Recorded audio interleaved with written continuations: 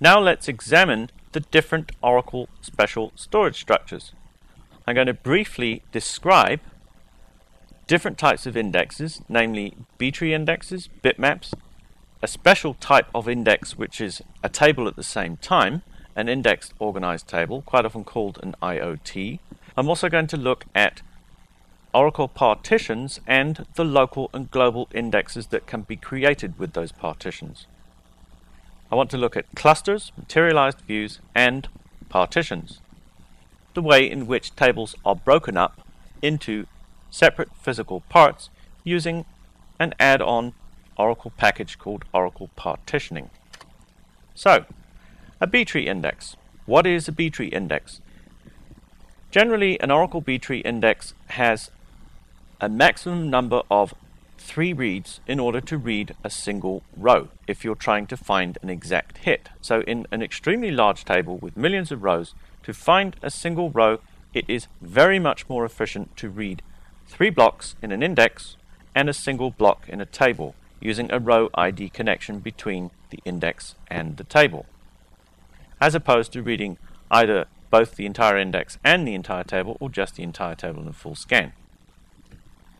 Essentially, Oracle B-tree indexes have a maximum of 2 branch levels and leaf blocks. So you can imagine that the breadth of an Oracle B-tree index can get fairly wide on an extremely large table.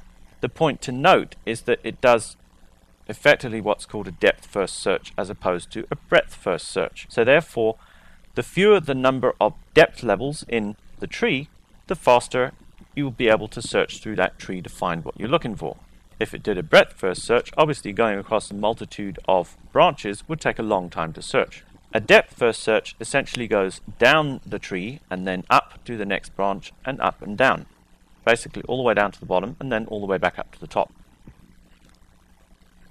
And gradually passing through the different levels. A breadth-first search will go from the top and search all the second level, then all the third level, all the fourth level, etc., to find what it's looking for.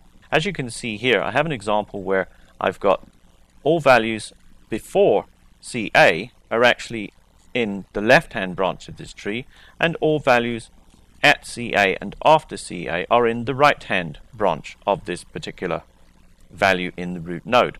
The same applies to other branches and other sub-levels, which I haven't described in detail.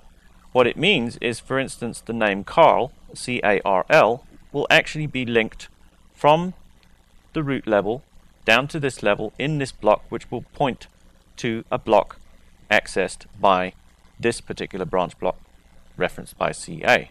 So let's go back to the left-hand block. What I've done is I've got CA, and then any name before CA actually occurs in this branch. If it's a name beginning with A, then it'll go from CA down to A and then link through to the leaf block. The leaf block contains the actual index values, the columns that are indexed, plus the row ID.